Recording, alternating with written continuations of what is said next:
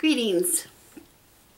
I was doing some work here in my parlor today, and I thought I would like to stop and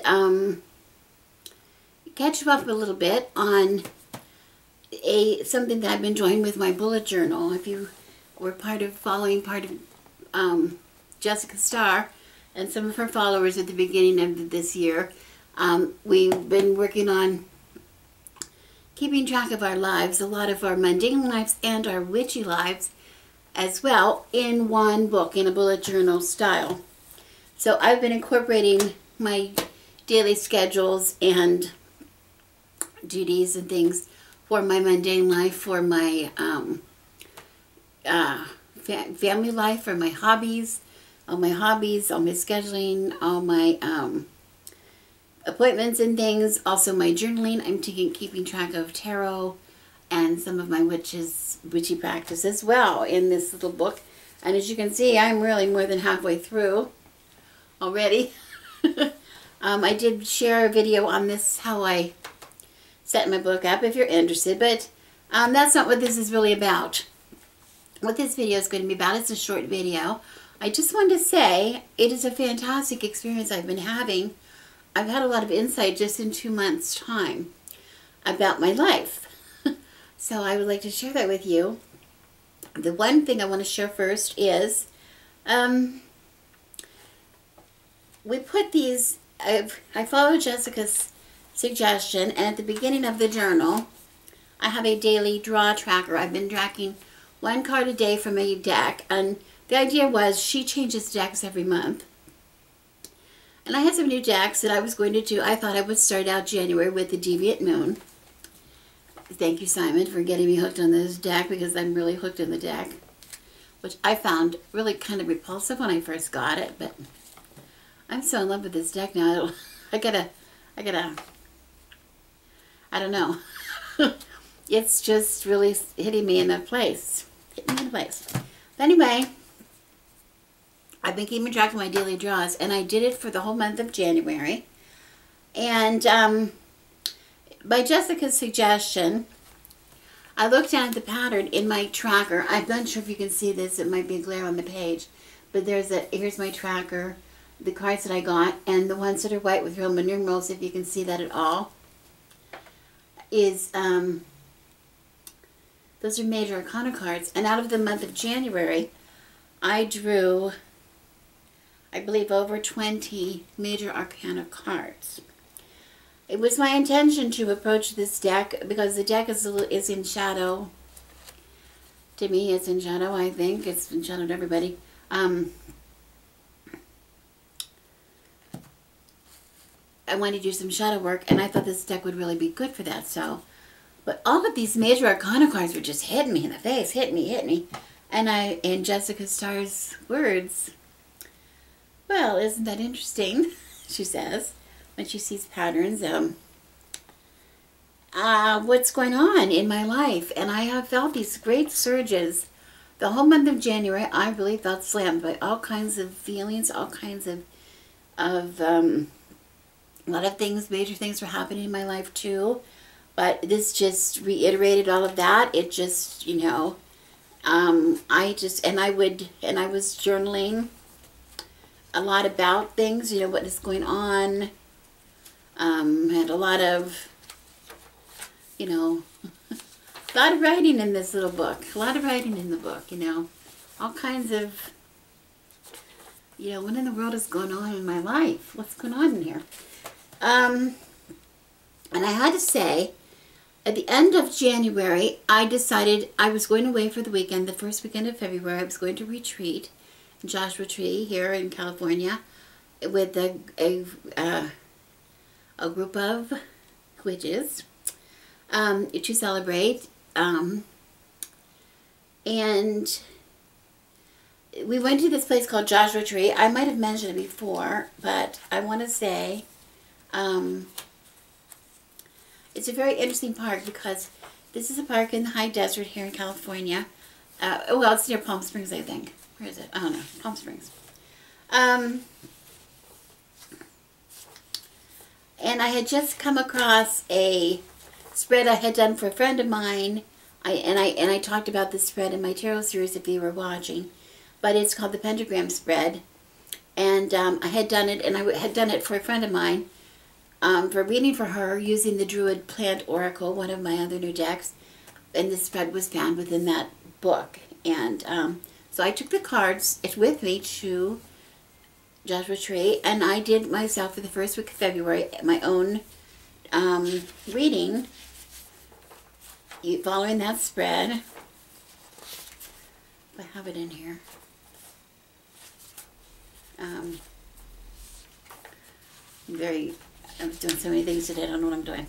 But anyway, which is just talking about my relationship. It's looking for wholeness, healing, integration, spiritual development, and I did talk a little bit about that. On my, like I said, on the tarot video. So, oh, here it is. It's right in front of my face. I'm turning pages before, turning pages afterwards, and I had done it, and I had mentioned this little spread to you before. It's just a 6-card spread, but it is dealing with how we relate to fire, earth, air, water, and spirit. And it was really interesting for me. I found it really interesting. I came home, and I meant to, at that point, change to another deck. This is the point of my story. And I came home from Joshua Tree, I was electric when I came home. Now, a little backstory on that. Joshua Tree is a place which has, I'm looking here because I have to read, Joshua Tree Retreat Center has 15 known vortexes on the land. A vortex is a place on the planet of supposedly of increased energy. The energy of a vortex acts as an amplifier. An amplifier takes a signal or frequency and makes it stronger. When standing in a vortex, the energy will magnify what we bring to it on a physical, mental, emotional, or spiritual level. The energy may augment your thoughts and intuitions, allowing you to gain an unexpected insight. It may heighten your feelings of joy and happiness, or even have physical effect, such as causing a nagging pain to dissipate. The energy may also have a profound spiritual effect, leading a person to gain a greater understanding of who they are, where they are going in life, etc. Many times helping to induce an internal ecstatic experience. Okay, now as I said, it had 15 known vortexes on the land of this retreat center. And when we were there, there was a lot of storms and things going on, so a lot of rain and really cold and wind, and so we didn't spend a lot of time venturing out of the buildings, outside. But I did have a few experiences where I kind of felt supercharged. Wasn't sure exactly if one of them it could have just been an emotional experience to the retreat itself, but I had one experience when I was in the gift shop. And I was on one side of the gift shop, and I noticed my hands started to go. And I just had this tremor, like a little shaking, and I started to feel sort of nauseous. So I was going to go outside. I walked towards where the door was to go outside. And as soon as I stepped away from that area, the shaking stopped. My breathing was clear. I felt good. I felt really good. So I continued to look around the shop a little bit more. I decided to go back where I was to look at what I had left. Walked back over to the counter. I started shaking again. Started to get a queasiness in my stomach. Interesting. Didn't put too much thought into it. Anyway, we had a lovely weekend. We came home. When I came home, by the way, first of all, after I did my reading, I somehow felt, and then I sat and looked at my the daily tracker for the month of January, and I saw all of those major arcana cards. I couldn't help to feel, what about the day-to-day stuff is what I really need right now. I need to come down to earth, back to earth. This big event was over. The other experiences, things that were happening to me in January were finished. I needed some direction. I needed to just look. I didn't feel like I got to know this deviant moon at all, because I was just looking at the major arcana for most of it. So I made the decision to go ahead through February with the Deviant Moon, working with the Deviant Moon, okay? Which right away, I came home on, what did I come home on, the 3rd or the 4th, made the decision, and starting on that day, came in, I started pulling Minor Arcana cards. And out of the rest of the month, I only have maybe, what do I have, 3 or 4 for the rest of the month, Major Arcana, the rest were Minor Arcana. Well, isn't that interesting, Jessica Starr would say. But they were all about kind of the same thing. All about kind of the same thing. And what they were about, which was interesting to me, are the feelings that I had going on in me already. It was like when I came home from the Savannah Joshua Tree, instead of my cards telling me what is going on in my life and what might be coming in my life, what kind of energies are going to be influencing my life, which is usually the kind of things that I ask the tarot to tell me, this time I was getting interesting things about what like happened yesterday, putting yesterday in focus for me. It was completely, and I didn't do anything but draw one card. It was something that had just happened to me, or, you know, in that everything was sort of referring to the past, like an explanation. Like an explanation. And it was like I was really being pulled into shadow. I was really being pulled into shadow. I don't know how to describe it any other way, but that's what I felt. My senses were very peaked. I had a few, I'm not even sure, I can't remember when I came on here or not and did a video if I told you the experiences that I've had after I came back from Joshua Tree. But I will tell you quickly, I had 2 paranormal, I would call them, experiences in my house, like almost immediately, the week following, where I was sitting in my, first one I was sitting in my kitchen, and I have 2 cats that I allow going into the garage during the day. I allow them to go into the garage. I keep the door between the kitchen and the garage closed because we don't have heat running in our house and it makes the house cold. So, but when they decide they want to go out the garage, I open the door and let them out, close the garage, close the door again, and then they patrol the garage, and one of my cats, Pywacket, goes up into the attic for me all the time. Make sure there's no mice up in the attic and that kind of thing, and she's really useful that way. And I was sitting at and then she usually, you know, they pound on the door when they want to come in. Well, I was sitting at the kitchen table doing something, and I heard the pounding on the door, and I thought, oh, Pywacket wants in, and I turned to the door, and just before I stood up, I turned and looked at the door, and as I looked at it, I saw the doorknob very slowly and very smoothly turning. And I say very smoothly because that door is a door that is old. The doorknob thing's oiled. It sticks. It doesn't open smoothly. You couldn't sneak out there in the garage. It bangs out. But it opened the doorknob very smoothly. The door opened slowly, about this far. In comes Goose. In comes Pywacket. And as Pywacket cleared the door, she turned around and looked towards the door, back towards the garage. For a second, paused for a second, and continued walking. My first impression was my husband must have oiled the door, and my husband must be out in the garage. And I called to him, and I realized he was at the other end of the house. It was not him. He had not opened the door. I don't know how the door opened. The cats, we could say, opened the door. I don't know how they managed to turn the knob. They're not that smart. And that doorknob really is a stiff doorknob. So, think what you may.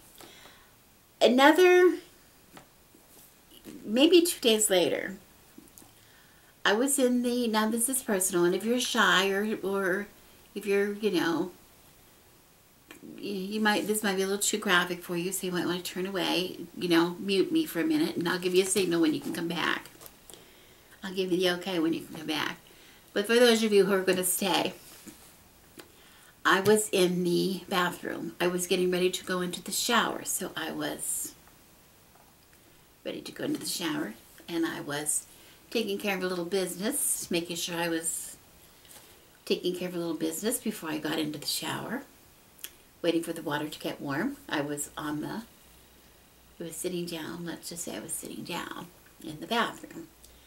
And across from where I was sitting on the major seat in the bathroom, there's a chair in the corner, right across, like just a few feet, because the bathroom is really small. And it's an old chair we've had for probably 30 years. We got it at an antique sale or something one time. It's an old prayer chair or something. There's room in the back for books, you know, church booklets and things. And we had it because we thought it would be nice to use in the bathroom. And it has always been warped. You know, the seat on of it has always been warped, no matter what we did. You know, bent. The wood warped. But it's whatever. We use it to keep our clothes on. We just throw our clothes on it. I bought it for I don't know what reason, and then I didn't really use it, so I put it in the bathroom and put a little cushion on the seat, and we throw clothes on it when we're going to get in the shower. And while I was seated across, I heard a big, like a bang, like the dump down onto the, I don't know how to describe it. You know, if something really heavy, you put something really heavy down. Well, what it sounded like was somebody very large sat down very hard on that chair. Bang, onto the chair. It sounded exactly like it was from the chair. And I wasn't touching the chair in any way.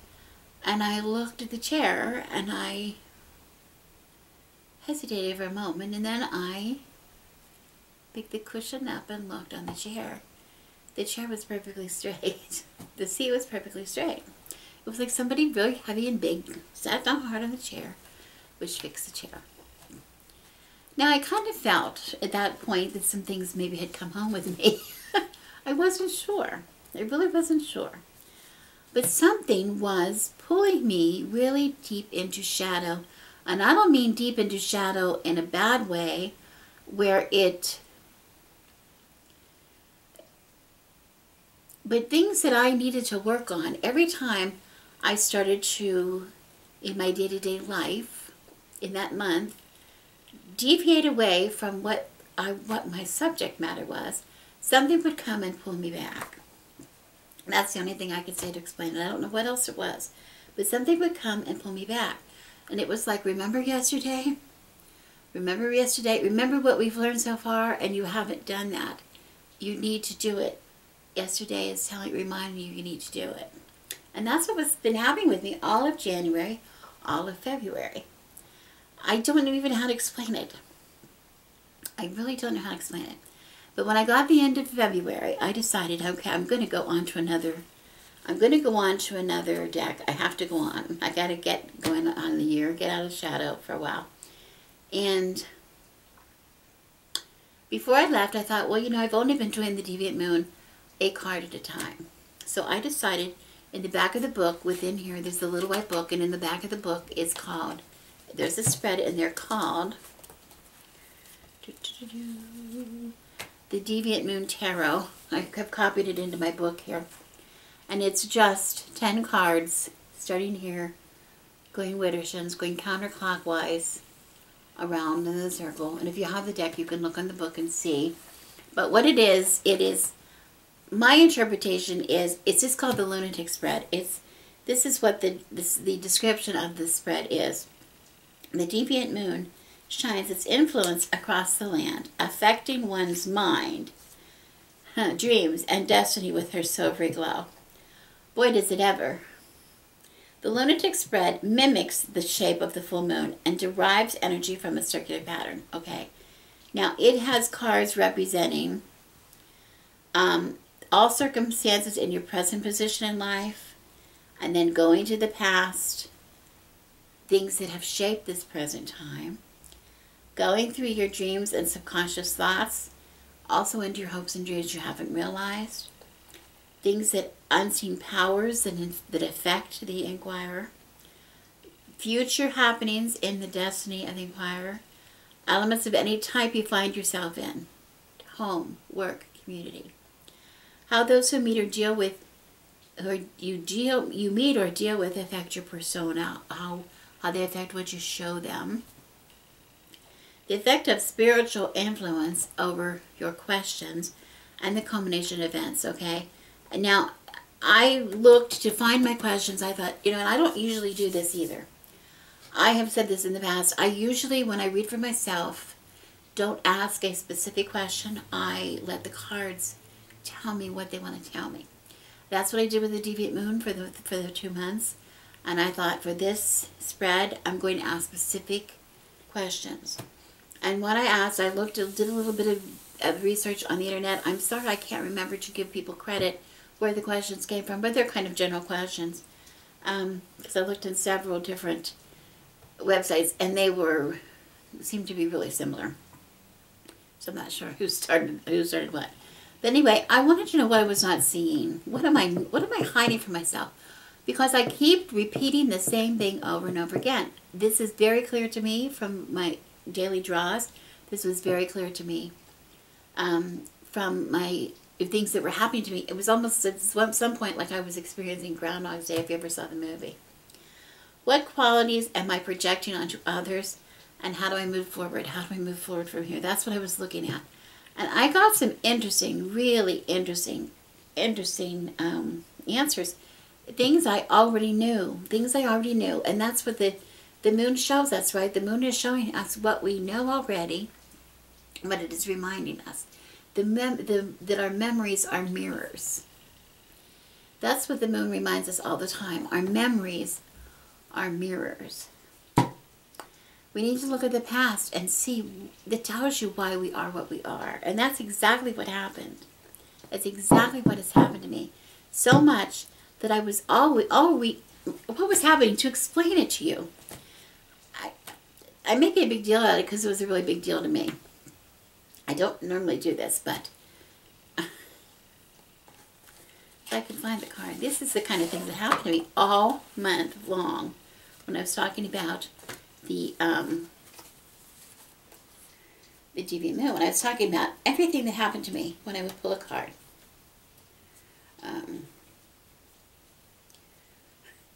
It would, excuse me. It was like the card was saying, what did I just, I pull a card, it was like, what did I just say to you? Why do I have to tell you again? There would be the card, You know very well. You know very well what's going on today because you're the one that is created today. It was saying those kind of things to me all month. I'm trying to hurry with this because this was the one that really knocked me down. And this happened early in the month. And it just got greater from there. I'm having trouble finding the card.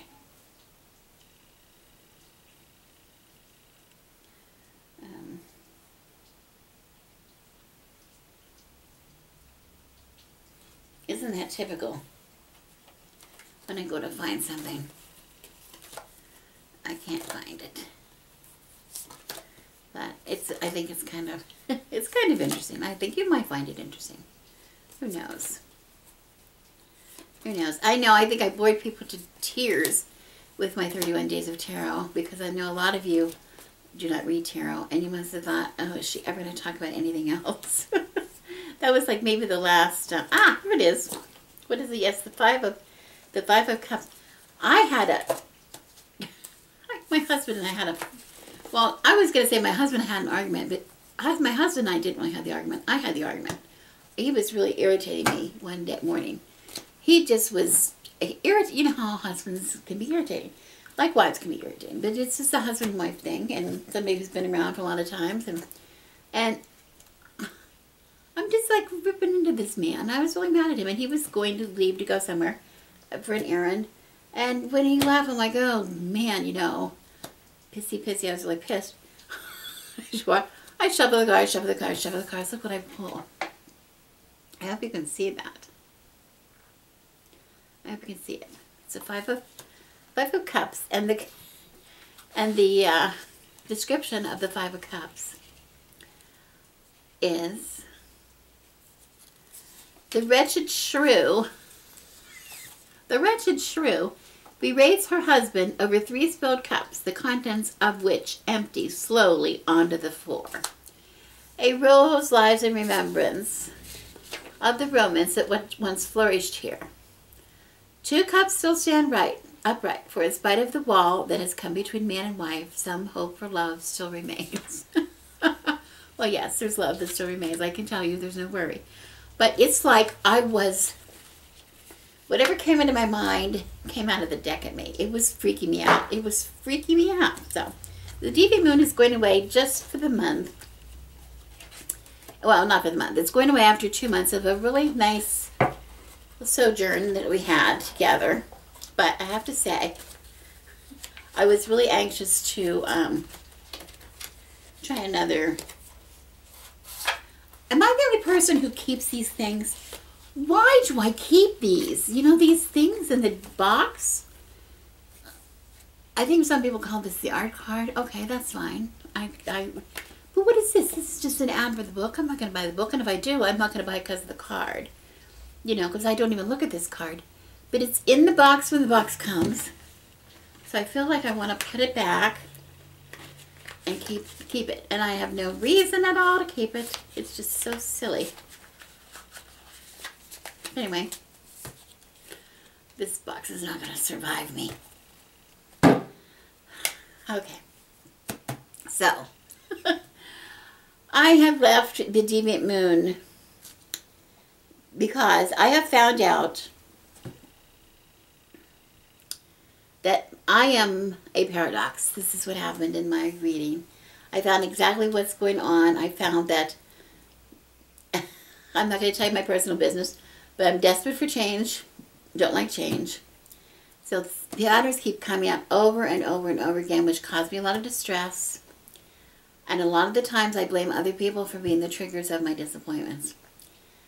But I know other people are not the cause of my unhappiness. My reaction to their actions are the cause of my unhappiness. I know that.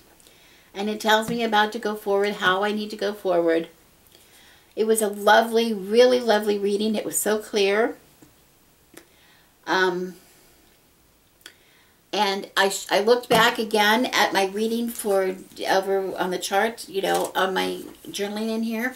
And I noticed in January, on the 5th, no, in January, at the beginning, why can't I talk? I don't know.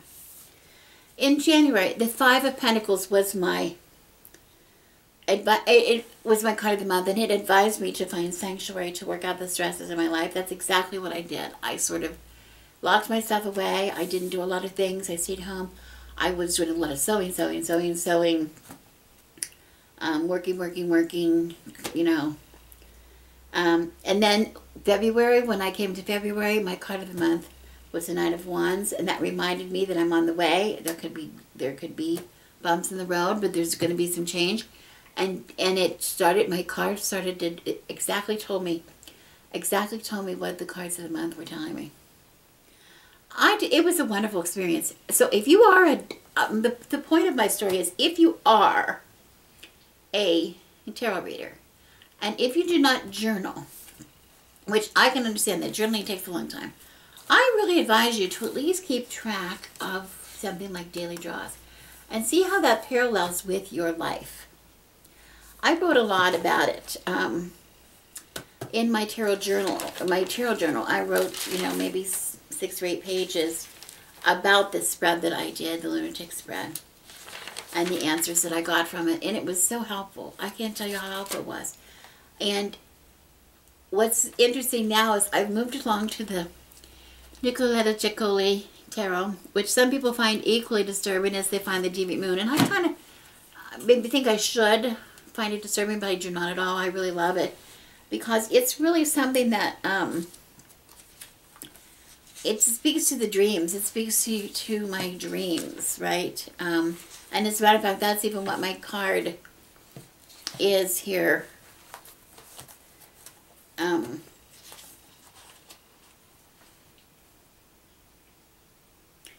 My tarot card of the month, which was the Nine of Wands, came up again at the beginning of March, on the 4th of March. And again, I'm so into the wands. I've been into wands for now a couple months, a lot of wands. And then, of course, the cards that are coming out in my deal, the most interesting thing I want to say, now I'm starting this new cycle coming out of shadow. I get to March 6th, which is today, and out of my book, when I'm making my journaling, the new moon is in Pisces. There's a description here about the new moon in Pisces, which happened this morning.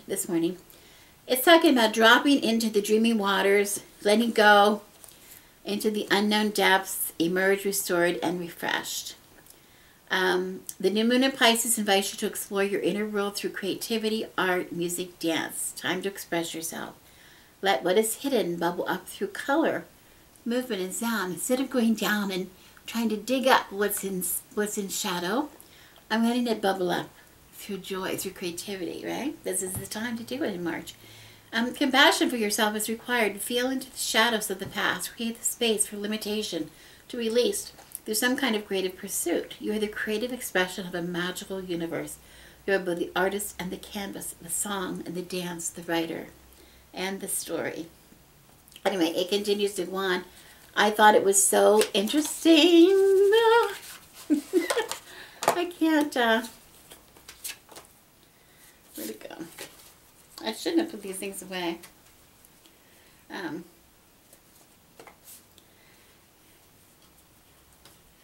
I really should not have put them away. I knew I was going to share them. I don't know why I did. Anyway,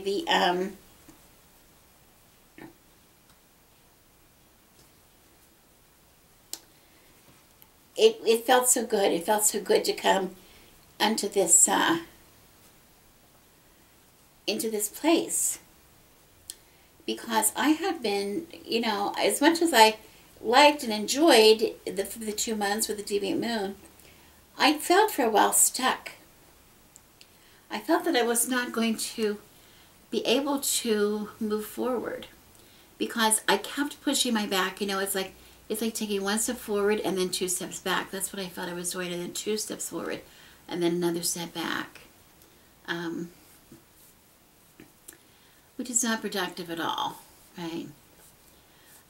But that's the way I felt, and I think we all have that kind of a feeling. Anyway, people that are obsessed by this card, why can't I find it? Oh, because I'm probably looking for the wrong thing. You know, I don't know. I haven't made enough videos lately to know what I'm doing.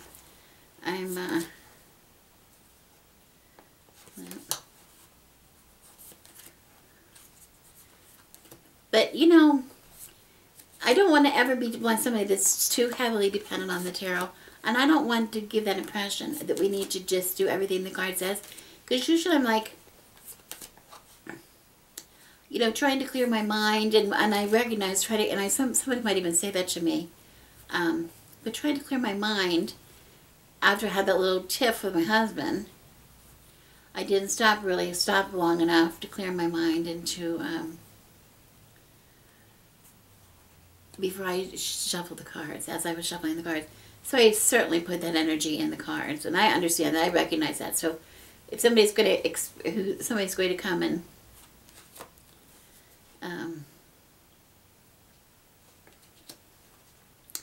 remind me of that,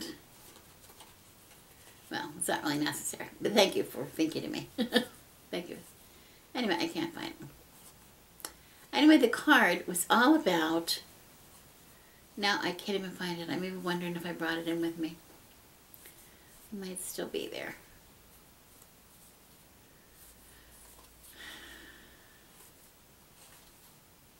I don't see it. I don't see it. I must have left it in the other room. Or it could be right here in the box. Oh, it's right in the box. It's right in the box.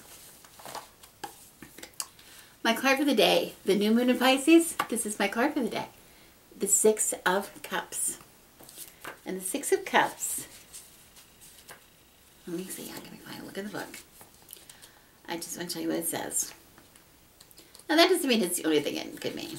But I like to look. This is a brand new deck for me, so I want to look in here and see what the author intends it to mean. Which is, remember, I've reminded you that. That's always a good thing to do. Okay, we have the 6 of Cups, and it's really dreamy. And the whole deck really appeals to me because it's very dreamy. And boy, do I dream. So this is going to be a month of another ride. Look into your deepest memories to remember who you are and what makes you happy. Let others help you find yourself again. You know, so looking in there, what makes me happy? Nothing makes me happier than art, music, you know, creative endeavors. That's my joy. So I find this deck coming on the heels of the Deviant Moon is just what the doctor ordered. So I'm having a really good start to 2018. Thank you mostly to Jessica Starr, because I don't think I would have noticed quite as many things as if I would not have been putting them in this bullet journal. So thank you to her, and thank you for watching. I'm Rebecca, and I wish you blessings.